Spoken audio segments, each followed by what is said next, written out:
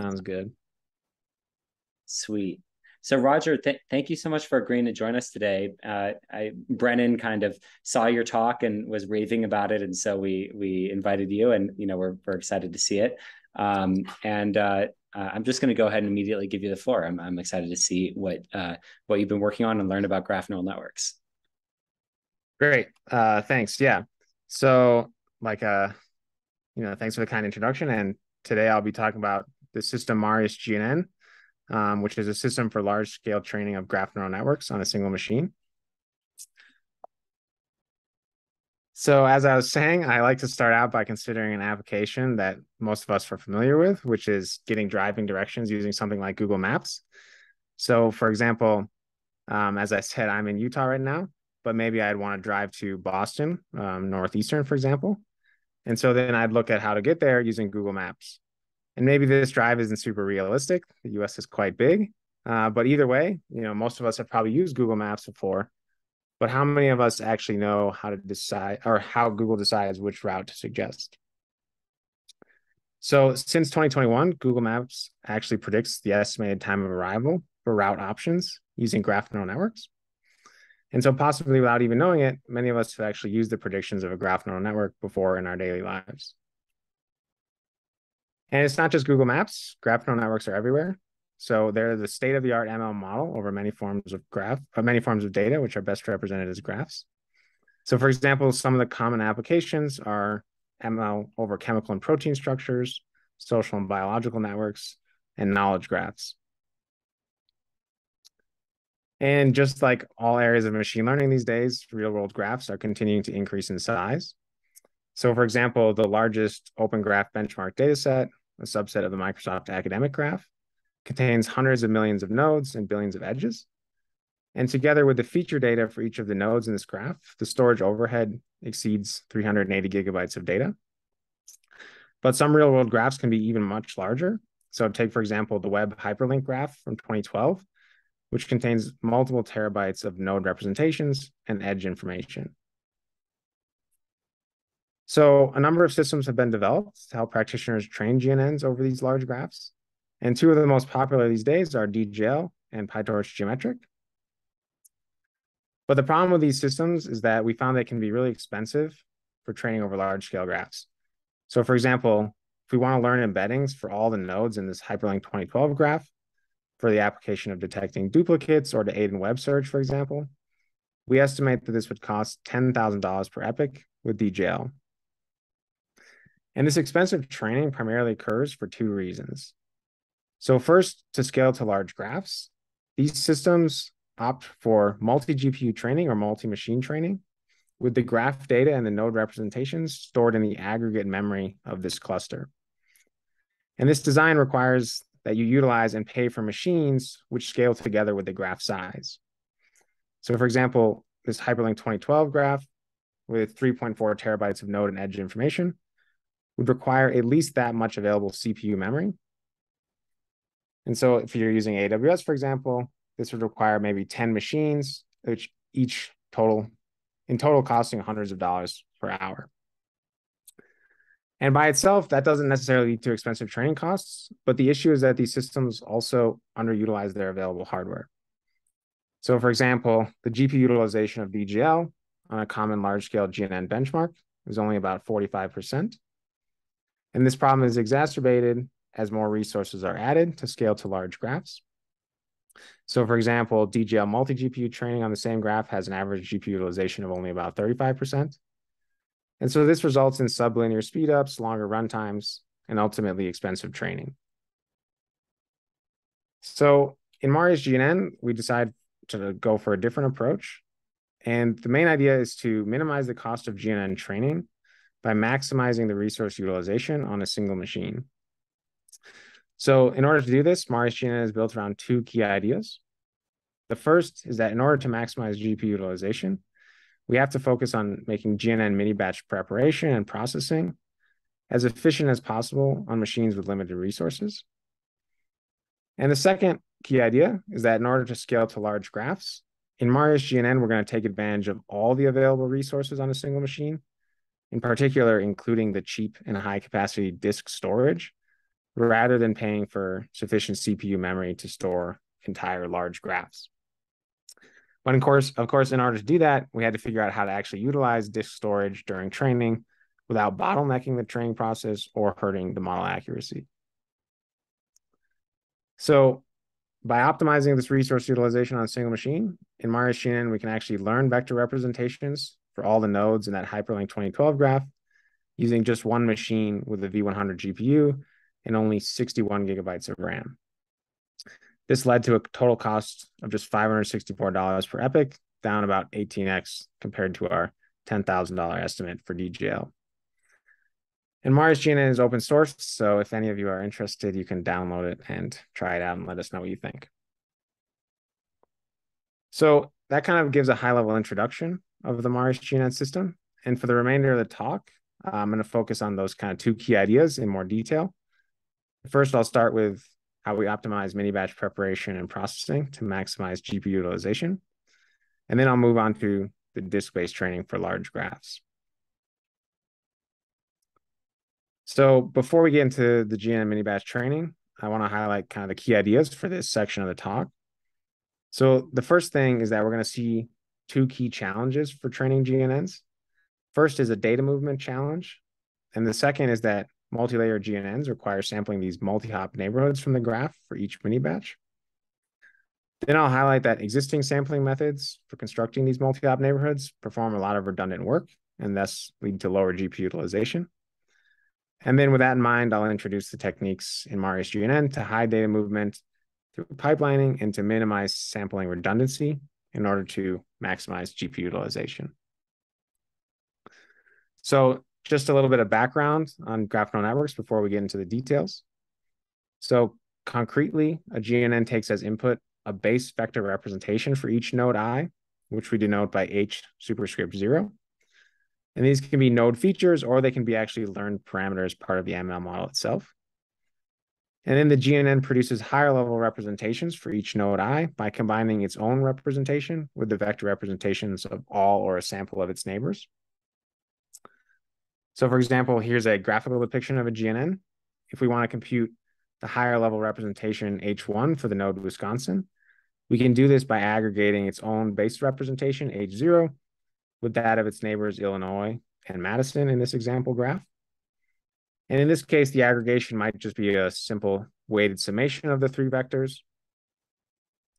So some common GNNs, which you might have heard of that follow this structure are GraphSage, the Graph Convolution Network, and the Graph Attention Network. And then once you have the higher level representations from the GNN model, you can use them for downstream ML tasks. So for example, you could predict the label of a node by running its higher level representation through a softmax layer. Alternatively, you can predict information about edges rather than nodes by combining the high level representation of both the edge's source and destination node. And now that we've sort of covered a little bit of background of GNNs, we can start to see the challenges of GNN training. So the first issue is that for every node, we have to store and access these base representations during training. So you can store that in a sort of table that you call capital H0. And this can quickly become a lot of data. So for example, if you have 1 billion nodes and each one has a feature vector of dimension 100, then you have about 100 billion floats or 400 gigabytes of data to store. And this can easily exceed the capacity of GPU accelerators.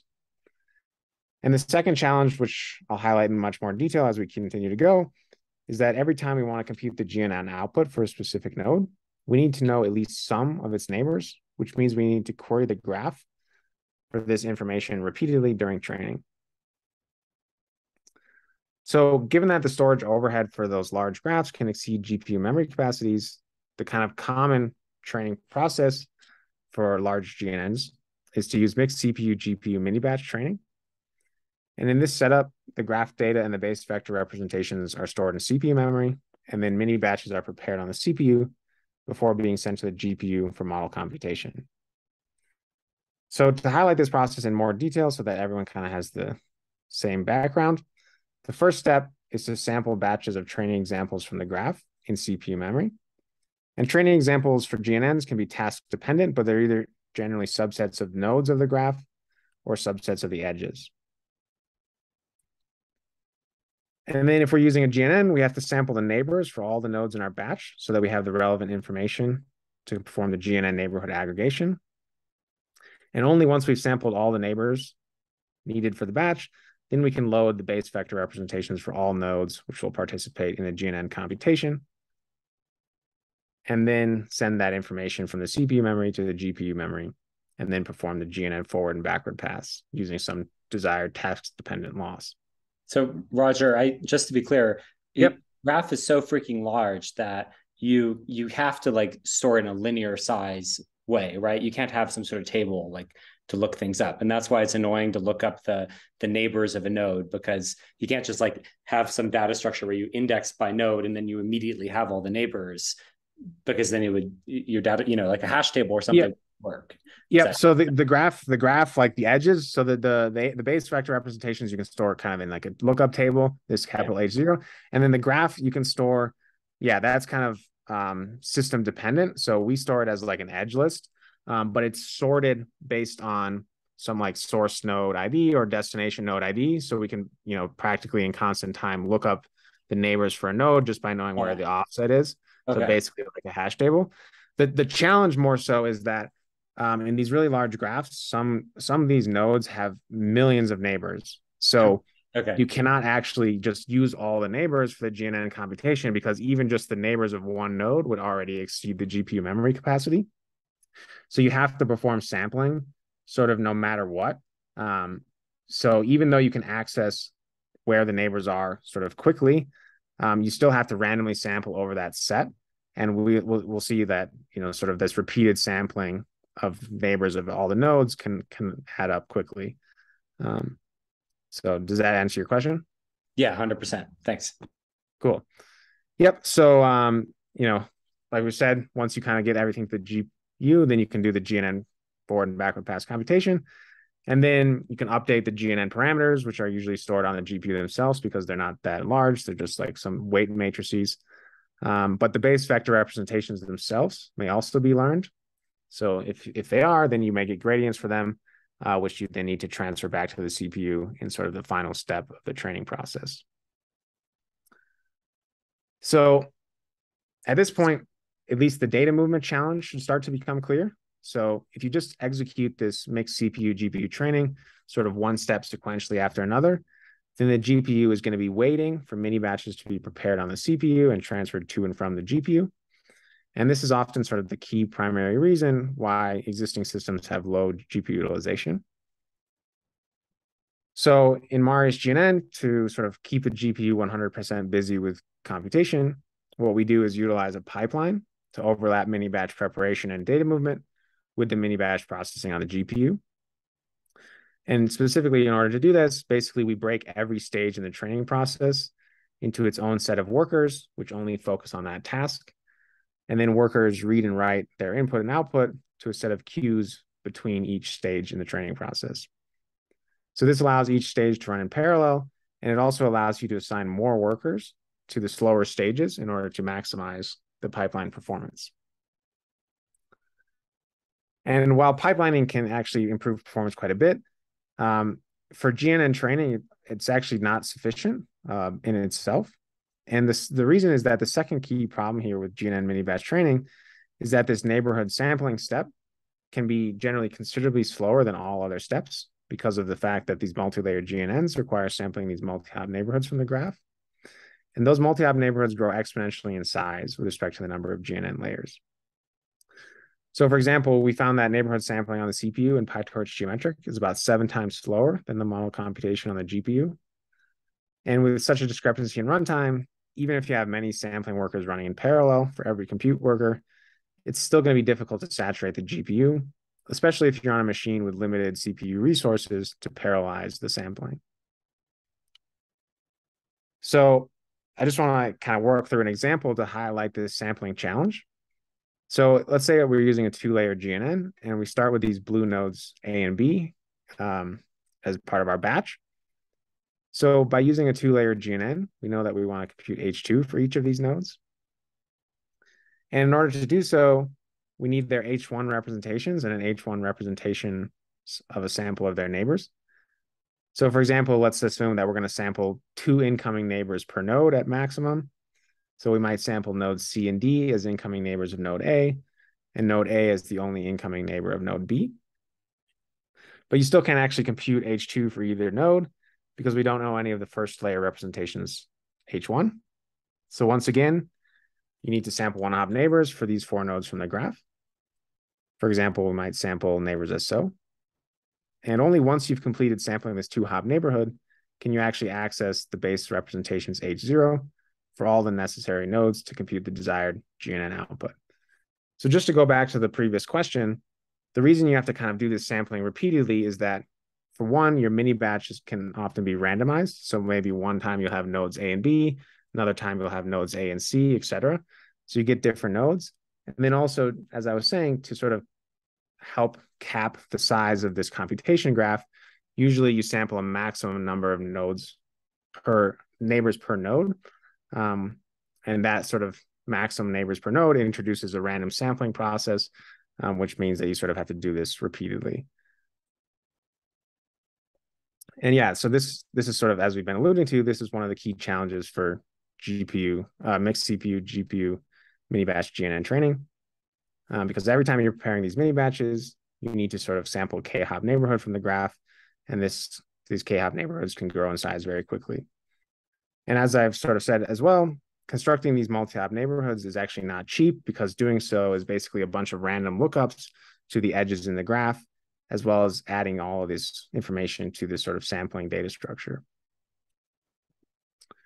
So the problem that makes this even worse in existing systems is that they perform a lot of redundant single hop sampling to construct these multi-hop neighborhoods. So in our example, we were traversing this 2-layer GNN, and we started by sampling the 1-hop neighbors for nodes A and B. But then again, we sampled the 1-hop neighbors for nodes A and B in the second step, even though we had already done that sampling before in the first step. And so this is common practice in existing systems like DGL, where they sample neighbors for all unique nodes at every frontier in the sampling process. So that led us to sort of a key idea in MariusGNN, which is to minimize single hop sampling redundancy while constructing these multi-hop neighborhoods by caching and reusing previous samples in each mini batch. And in order to do this, we needed some way to track which nodes needed sampling at each step. And we wanted an efficient way to sort of construct, store, and process these multi-hop neighborhoods. So to that end, in MariusGNN, we introduced this delta encoding of neighborhood samples data structure, or DENS for short, which tracks these multi-hop neighborhoods using incremental deltas between each successive sampling hop. And together with some parallel algorithms for constructing DENS on the CPU and using DENS on the GPU, this led us to about 14 times faster sampling and 8 times faster computation compared to DGL and PyTorch geometric. So back to our running example, let's assume that we've already sampled the neighbors for the target nodes A and B. And then at this point, the dense data structure contains the information as shown on the right. So we have a node IDs array that contains the target nodes A and B, which we've defined to be delta 2 in this case, with the 2 coming from the fact that we're using a 2-layer GNN. And then the neighbors array stores their sampled 1-hop neighbors, with this neighbor offsets array tracking which neighbor belongs to which node ID. And then at this point, instead of sampling single hop neighbors for all 4 nodes, C, D, A, and B to complete the 2-hop neighborhood, in MariusGNN, what we do is we minimize redundant sampling by first identifying nodes which don't yet have any neighbors. So these nodes are easy to identify using DENS because they're exactly the nodes that are in the neighbors array that are not in the node IDs array. So for example, it's easy to see in this case that it's the nodes C and D. And then we define those nodes to be the delta increment that should be added to DENS, delta 1 in this case, and then we sample 1-hop neighbors for those nodes. And this actually completes the sampling required for the 2-layer GNN, because the neighbors for nodes A and B in the first GNN layer can be simply copied from the previous sampled edges, and this can complete the GNN computation graph. And notice that this sort of copying can be done without actually any modifications to the dense data structure. And then just for completeness, this final delta 0, which contains node E in this example, is only needed as input to the first GNN layer, but doesn't actually require any neighbors for the computation. So that's kind of a high-level overview of dense, and there's a lot of implementation details that are in the paper or in the code itself. But the main things to highlight is that dense is sort of amenable to optimized kernels for GPU computation, and we have some algorithms, parallel algorithms for constructing dense on the CPU for high performance. And interestingly, we compared dense to some sort of specialized optimized kernels developed in Nextdoor for sampling on the GPU. And we found that the sample reuse in dense actually allows us to scale better with respect to the number of GNN layers and ultimately actually outperform some optimized sampling implementations for 3 and 4 layer GNNs. So yeah, just to summarize again, this part of the talk, in MariusGNN, we were able to sort of reduce the multi-hop sampling time and computation time for GNN mini batch preparation and processing by developing this dense data structure. And together with pipelining all the stages in this mini batch training process, this allowed MariusGNN to sort of maximize GPU utilization and therefore quickly train GNNs on machines with limited resources. So that kind of completes the first part of the talk.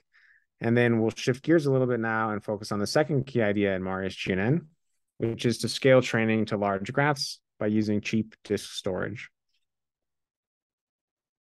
So just as for the previous section, let's highlight the key ideas before we get started.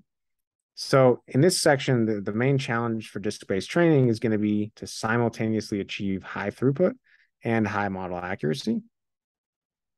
And specifically, the problem is that these goals are actually in conflict with each other because fast training generally requires sequential access to data on disk, but high accuracy training we'll see is going to require random access to data on disk.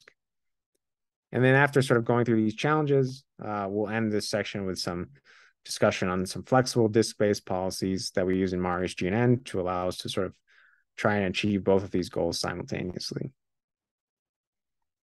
So before getting into the details, let's just remind ourselves why we're interested in this disk-based training in the first place. So we just talked a lot about this mixed CPU GPU mini batch training. And while that's great for graphs which fit in CPU memory, we also know that there are even larger graphs that can exceed the memory capacity of a single machine. So for example, the Hyperlink 2012 graph from the very beginning, which had about 3.4 terabytes of storage. And as mentioned in the intro, basically there's two scenarios to handle this. So existing systems opt for either a larger machine or multiple machines, which together have enough CPU memory to store the graph. And then they run some sort of distributed training process. But we also saw that paying for these machines for graph storage can be expensive, especially if some of their resources are underutilized. So the second kind of approach, which we take in MariusGNN, is to store the graph data on disk. And this sort of continues our theme of minimizing cost by optimizing the use of all available resources on a single machine.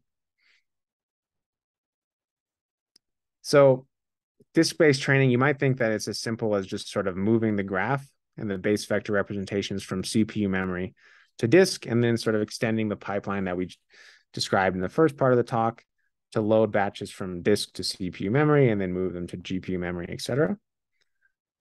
But unfortunately, disk-based training is not really actually that simple because this training process would require randomly sampling training examples, their multi-hop neighborhoods, and their base vector representations from disk, which is sort of a block storage medium. And this is prohibitively expensive given those hardware properties. So instead, we need to ensure that the access pattern to the data on disk consists of larger sequential reads and writes so that we can get high performance. And in order to do this, the high-level idea is that we are going to store the graph and the base vector representations on disk, but we're going to randomly partition them into sequential subsets. And then we're going to randomly partition the node representations into sequential subsets. And then according to those node partitions, we can also group the graph edges into sequential edge buckets. And once you have this data layout on disk, then you can load subsets of the graph periodically into CPU memory by sequentially reading node partitions and their corresponding edge buckets. Then once you have some sort of subgraph in memory, then you can run mixed CPU GPU training as we discussed in the first part of the talk on that induced in-memory subgraph. And then in this setup, then you can do sort of random sampling of training examples and their multi-hop neighborhoods from the subgraph in memory to do mixed CPU, GPU, mini batch training. So just as for dense, we'll sort of walk through a running example. So let's assume that we have this sort of following graph on disk. And let's say we want to iterate over the graph edges so that we can train a GNN for some edge prediction task. So the first step, as we described, is to partition the graph. So in this case, we might split the graph into 3 partitions as shown, A, B, and C.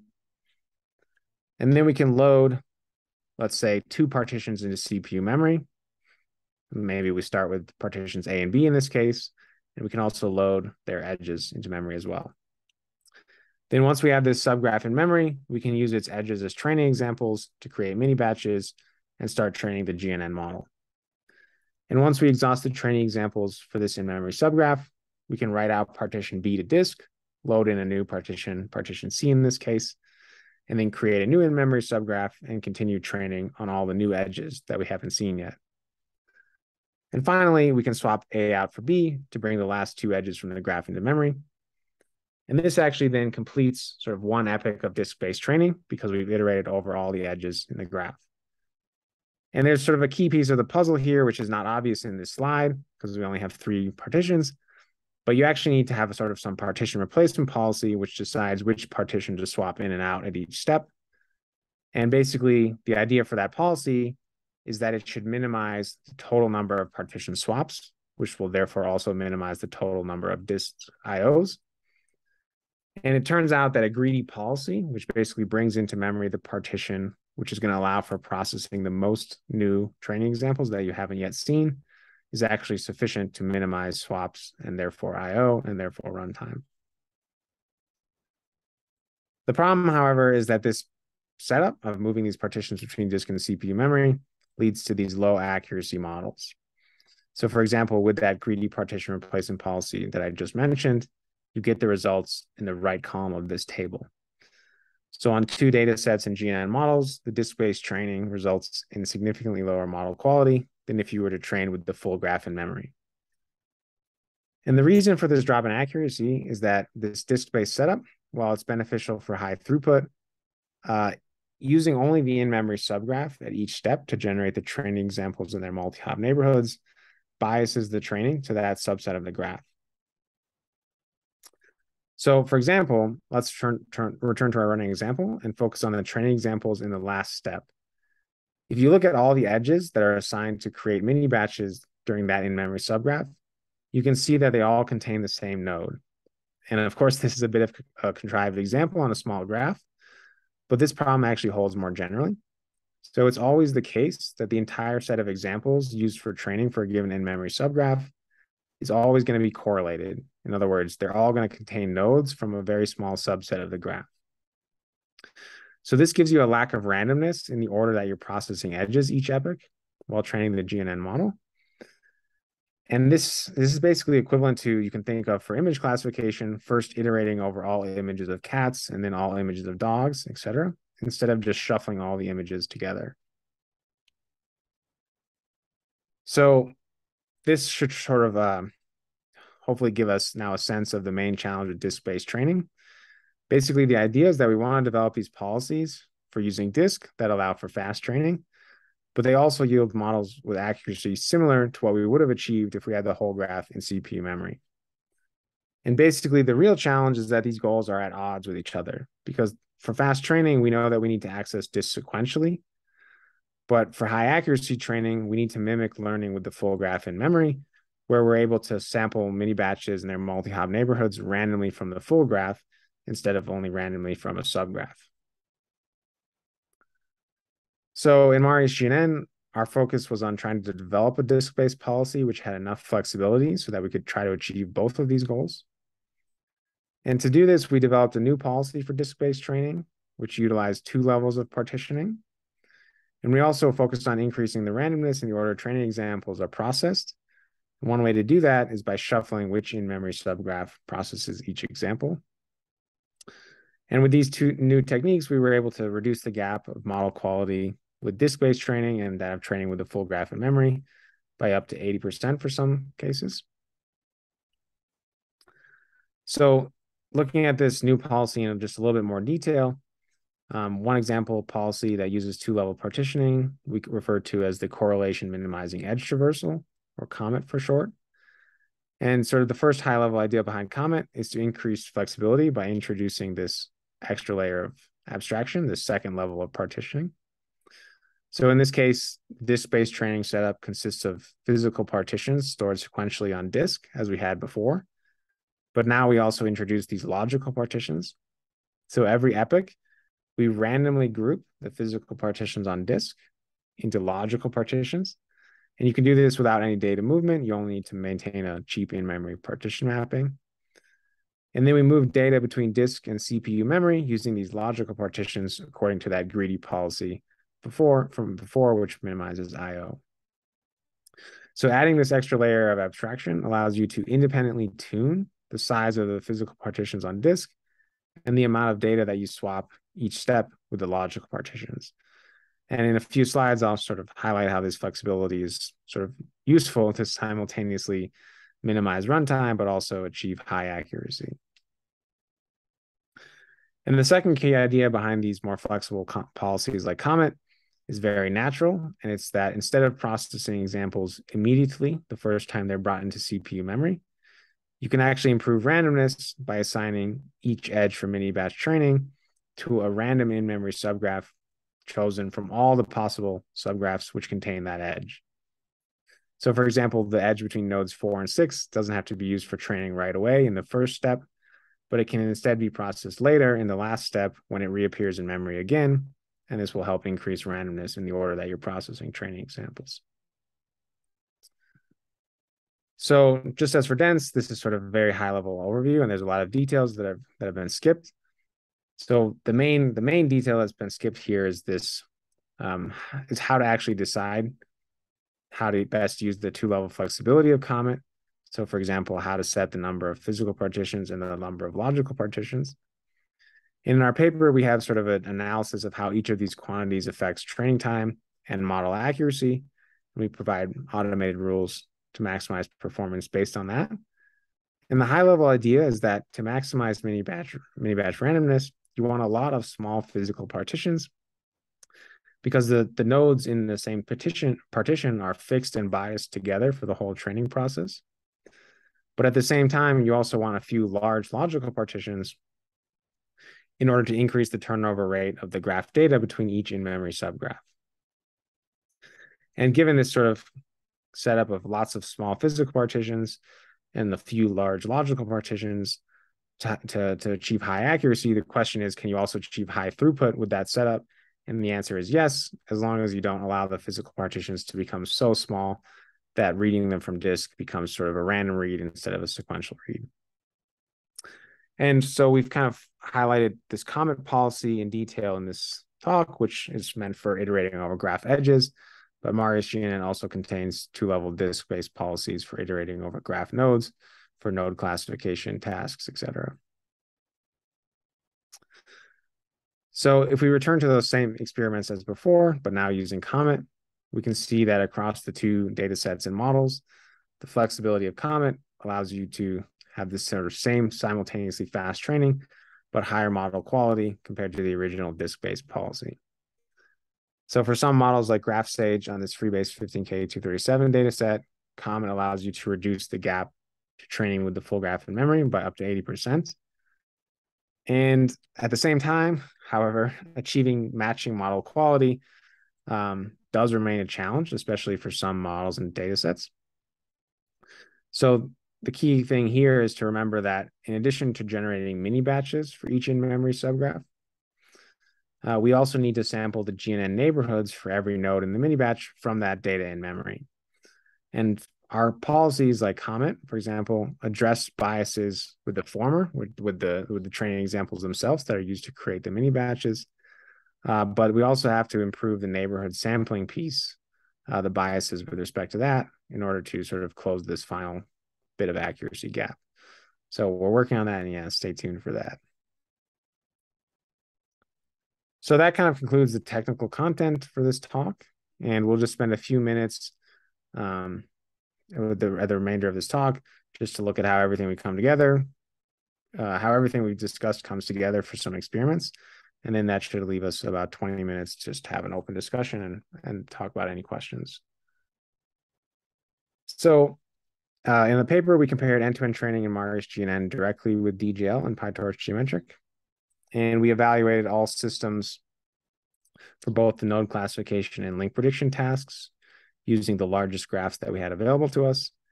So the common benchmark graphs range in size from 86 to 122 million nodes and have 338 million to 1.6 billion edges. And we used common graph stage and GAT GNN models, possibly coupled with the Dismode score function for link prediction where necessary. So for the hardware setup, we used the AWS P3 GPU instances, which have V100 GPUs. And for baseline systems, since they require the graph data to be stored in CPU memory, we chose the smallest machine, which had enough CPU memory for mixed CPU GPU mini batch training. And we allowed these baseline systems to use multiple GPUs if applicable, but we always trained MariusGNN with a single GPU. And finally, for MariusGNN disk-based training, we always used the smallest P3 2x large machine, which doesn't have enough CPU memory to store any of the graphs in the experiments. So looking first just at comparison on the node classification learning task, what we report here is the runtime, the accuracy, and the cost of training on 2 large-scale data sets. And for MariusGNN, we report 2 configurations, one with the full graph and CPU memory on the same large machine as those used by DGL and PyTorch geometric, and one that utilizes the smaller AWS P3 2x large machine and stores the graph data on disk. So we can see that MariusGNN with the full graph and memory reaches the same level of accuracy, about 3 to 4 times faster than the fastest baseline, DGL in this case, even though it's only using 1 GPU and DGL is using 4 GPUs. But MariusGNN can also train these GNNs over these graphs using disk-based training on that smaller machine. And even with disk-based training, MariusGNN reaches the same level of accuracy, about 3 to 8 times faster than DGL. And so the key benefit of this disk-based training is that MariusGNN is not restricted to use those expensive machines with lots of CPU memory. But we can instead use cheaper machines, and this leads to about 16 to 64x cheaper training compared to the baseline systems. Although MariusGNN with the full graph and memory is also a bit cheaper than the baselines because of the reduced runtime. And similar results are true on the link prediction task. So for mixed CPU, GPU training with the full graph and CPU memory for all systems, MariusGNN reaches the sort of same model quality to 6 to 7 times faster than the fastest baseline. And again, disk-based training support allows MariusGNN to reach this similar model quality using a smaller machine while still training faster than baseline systems. And in this case, that leads to between 13 and 18x cheaper training for large-scale link prediction.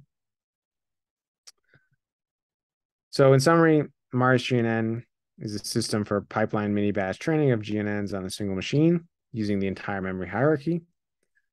And while building MariusGNN, we focused on 2 main challenges. First, as we discussed in the first part of the talk, we focused on optimizing mini batch preparation and processing for multi-layered GNNs, which led us to minimize redundant sampling using the dense data structure. And together with our pipelining, this allowed us to maximize GPU utilization on a single machine. And then second, we studied how to train GNNs with graph data stored on disk and realized the importance of sequential access for minimizing disk I/O and high throughput, but also the importance of maximizing randomness in order to achieve high accuracy. And this led us to the common policy for disk-based training, as well as a few others discussed in the paper, and allowed us to significantly improve the quality of disk-based models. And so kind of the key idea with the whole Marius line of work is that we focus on maximizing the use of available resources before getting more resources for the problem. Yeah, and with that, I'd be happy to take any questions and discuss. Yeah, so thanks. Roger, that was awesome. Thank you so much. Maybe I'll kick us off with a rather obvious question, and then people can come in with more sophisticated ones. Sure. if you had to come up with like the most pathological possible graph, for MariusGNN, what would it look like? Like what would be the worst problem to try to solve with MariusGNN?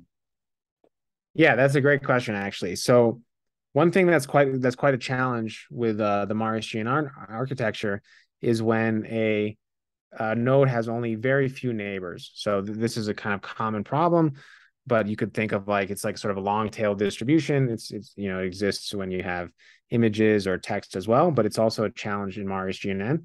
And the reason it's a challenge is that when we do this sort of like subgraph in memory, you may not get that one neighbor or the two neighbors. They may still be on disk, and in which case you have no neighbors available for a node in memory. And then you sort of, you know, what do you do at that point? You just train your GNN, but you don't actually get any neighbors for that node.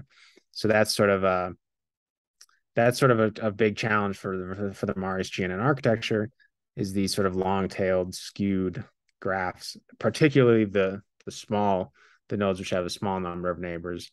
The ones which have a lot of neighbors, that's sort of, you get a good sample of their neighborhoods anyway. But yeah, so that's a big challenge, and sort of the neighborhood sampling piece of the disk-based training is something we're sort of actively working on. Yep. Brandon, you have a question as well, or? Actually, I have two. Okay.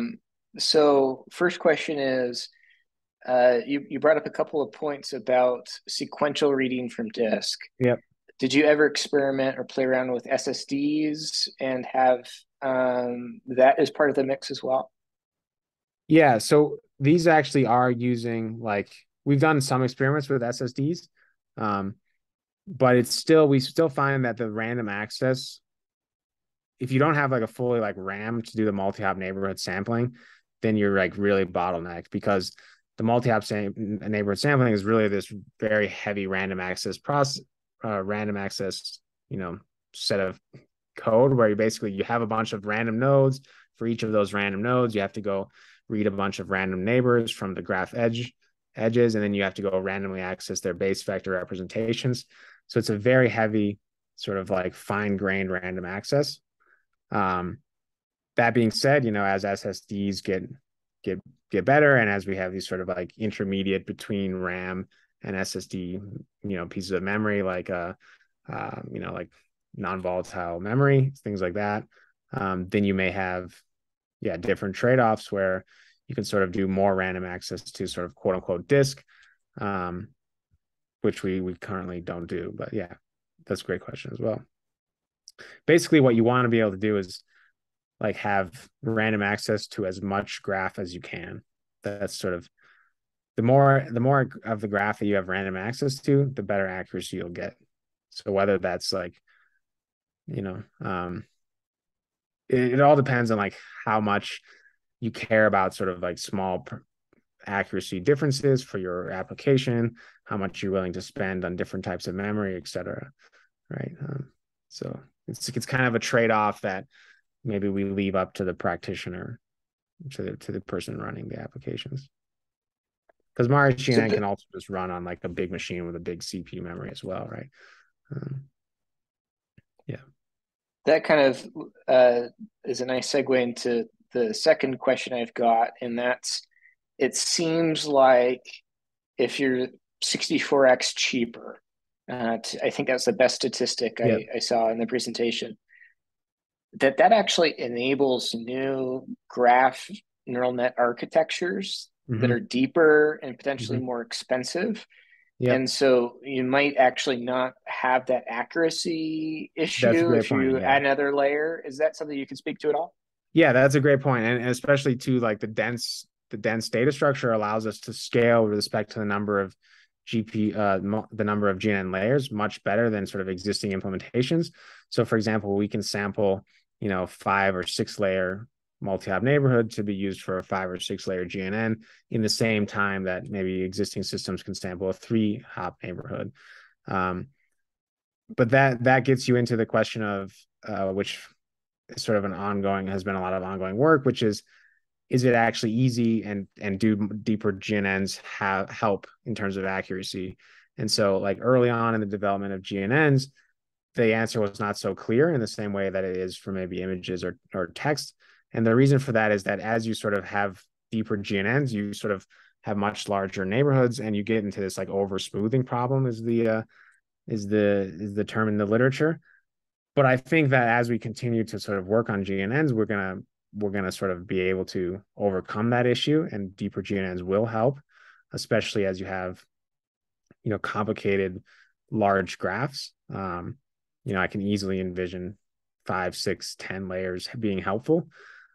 So that's something very interesting to explore, but we have not really done that ourselves. So most of the benchmarking we did is sort of on these sort of common graphs with common GNNs, and by common GNN, most of the time you're focusing on like a 3-layer graph stage. But yeah, scaling with respect to layers in terms of accuracy would be interesting to look at. Yep.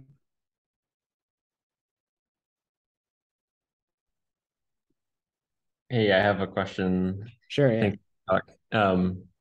Also, just hearing a 3-layer network sounds very deep. It does sound very funny. Yeah. They're huge. Single machine. Yep. Are you gonna? I guess the research and the novel contribution is like really utilizing that single machine really well. Mm-hmm. Would there be any directions towards multi-machine? Yep. So I'm working on we're working on some distributed versions, because single machine, I say we advocate for like, fully utilizing your resources before scaling out to more resources, but we don't advocate for not scaling out at all, right? So for example, like the hyperlink 2012 graph, once you get to sort of like full GPU utilization, that's great, but on a single machine, you still have to iterate over 128 billion edges, for example, per epoch. And that's just a lot of training examples. So fundamentally, if you want to bring the runtime down, you have to, once you get 100% GPU utilization, then you have to sort of scale out. So we are sort of, actively working on some, distributed versions, I guess, of MariusGNN, you can call it. Cool, thanks. Yep. Wes works at AWS and is actively contemplating getting a bonus by making a MariusGNN product for AWS right now. That is the context of that question. I see. I'm doxing Wes. Yeah, well, there's been a lot of GNN work at AWS with like, I mean, that's where DJL, right, comes from, and they have a new system, I think, as well. Yeah, I'm just teasing. There's also kind of, you didn't mention this, there's like sort of an interesting like tech equity aspect to work like this, right? I mean, the big thing people complain about in academic machine learning is that only the wealthy labs get to make any meaningful right. Right. So there is an interesting aspect to kind of philosophically making it so that kind of top tier tools are accessible to labs that don't have the most advanced clusters. Yeah, that's kind of one thing. Like Jason and I, kind of the two people I've been primarily working on the Marius project. We both came from like physics undergrad, so we worked in these like physics labs, and that we still sort of have a little bit of that like motivation in the back of our minds, which is to try to make these models, like high accuracy models, sort of easily accessible to, sort of domain scientists, right? Not even computer scientists, but people, in paleobiology and physics and in medicine, all these things, right? So for those people, you want to build a system that's sort of like easy to download, easy to run. I mean, that's one thing that's nice about the single machine as well, is that it's usually an easier deployment than sort of a distributed setup. And yeah, hopefully one day maybe some people will run some cool applications with Marius or MariusGNN. Roger, what are you working on next? I was working on some data pruning recently. So I kind of work like at a very high level. I work on sort of like resource efficient training. So resource efficient training can be systems side of it, but you can also have like algorithmic side, like model compression, data pruning, things like that. So I was working on some data pruning things, which was getting me a little bit into the LLM world. But I don't know. Yeah, I don't know if I'm going to keep going in that direction or not. It's very, very hot, but also very crowded right now, right? And then I also have kind of, continuing to work on MariusGNN and Marius, making them more usable. Like the system is, just making docs, etc., GitHub, all those things, and then the distributed version as well. So yeah, I like to work on making training or inference just more efficient generally. That's kind of the main driver of my research, I guess. If you want inspiration for a direction, one place we could really use this type of like very resource constrained optimized thinking is in SMT solving. There's big competitions every year in SMT solving. Yep. And you see some pretty wacky creative ideas, but there's also a name for this is like Frankfurt's effect or something from economics, but people start to optimize for the competition criteria and then come up with counterexamples where their ideas totally fall apart. And there was a very funny winner a few years ago in one of these competitions that was simply a neural network that would decide which one of the tools from the prior year's competition to use on on a given SMT problem. But SMT is really wacky and counterintuitive, and there might be some interesting work to be done there with more efficient procedures. Yeah, I like these problems which have like like a systems and an algorithmic side to it, right? And so like it's not so cut and dry. Like maybe you want to like improve something on the system side, but then that affects the model, right? Like kind of like how we had here, or like you want to change the model or the algorithm, and then does that allow you to sort of like do something cool on the system side, right?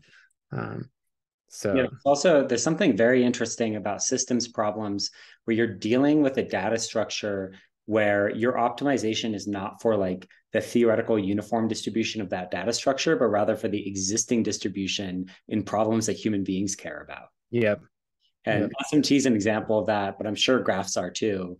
Like that, if you, not that there exists a uniform distribution of graphs, but if you were to come up with one, it would not align with the distribution of graphs that people study. Right. Yeah. Yeah. There's like all this work on like power law graphs, right? I mean, there's like entire papers that are just focused on that specific type of graph that just happens to be what we all see in real life, right? Yeah, totally. Check the chat here. Brennan was just saying he and I are on the same page. Gotcha.